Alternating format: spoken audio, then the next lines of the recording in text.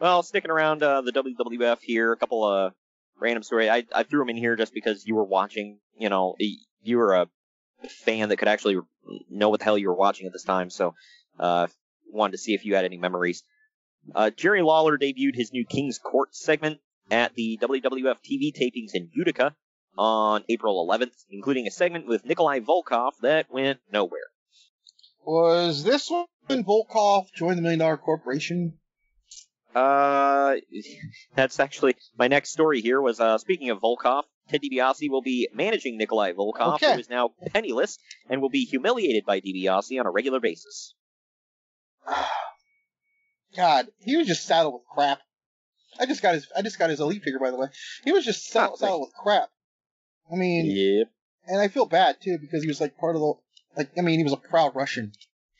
And, he took crap obviously because of the Soviet Union, and then when it collapsed, he became like an American Russian. Yeah, I was gonna say that I know they came out with a Mattel figure of him with the American flag on his trunks.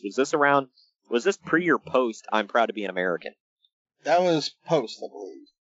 Okay. Wait, Mattel? You mean? No, I'm talking No, I'm talking right during this time period. Had he already done that, and now he had already done that? Yeah, I think now he's broke and he's got brown hair now. He has hair. Period. He always shaved his head. Yeah, he looked disheveled. Yeah. Go back. Yeah. The only pay-per-view I can give you any reference to see him on is WrestleMania 11 in the main event. He's one of the guys outside. That's what he looked like in this run. Yeah, I remember that, and he wore almost like a tuxedo T-shirt.